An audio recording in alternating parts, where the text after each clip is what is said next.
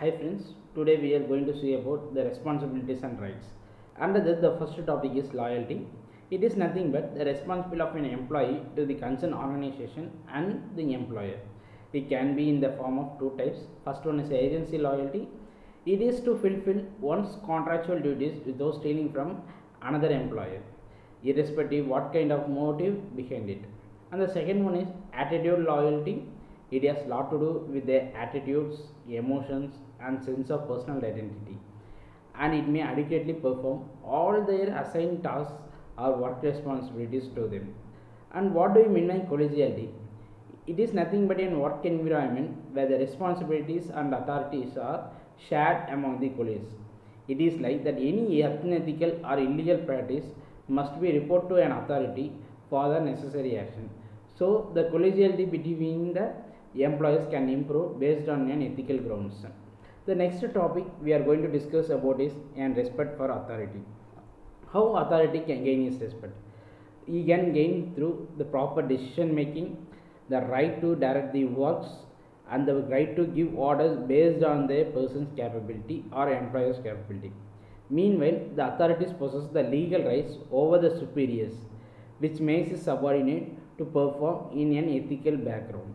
The third topic we are going to discuss about is collective bargaining.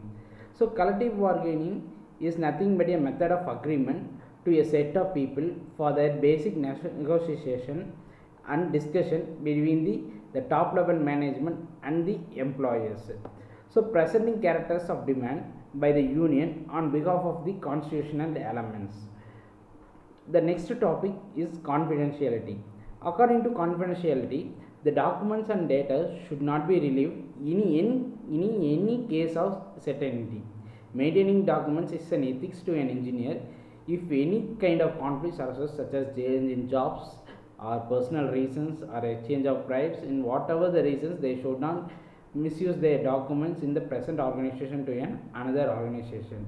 According to that, the occupational crime can be referred in terms of committing the crimes done under the professions, personal reasons, community, victimless crimes, or blue collar crimes. So the engineers add some of the professional rights, which is nothing taken care by them, providing the necessary remedies to the problems occurred in the society on the day-to-day basis. So they can protect the people and give the remedies and earn respect through their professional rights. And the next one is nothing but a discrimination. So what do you mean discrimination?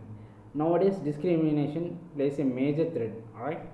Where the discrimination is done, it is based on race, color, age, national or ethical origin. These things are to be eradicated or eliminated. The equality says you have been treated less favorably. So the discrimination plays the major role in an ethical values, which makes the employer to work under uncertainty conditions. So discrimination should be eradicated. And how your new innovation ideas or creativity can be owned by yourself. It is nothing but intellectual property rights. The intellectual property rights is to give you an ownership for the innovation created by the sole person.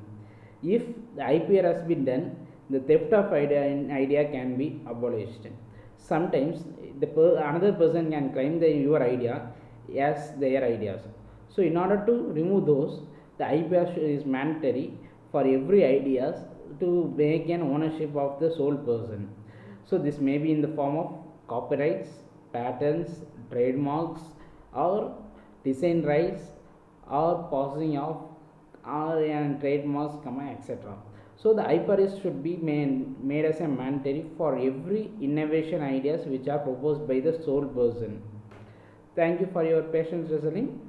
That's the end of the unit 4. We will look after the unit 5 in the next video. Thank you for watching. Thank you.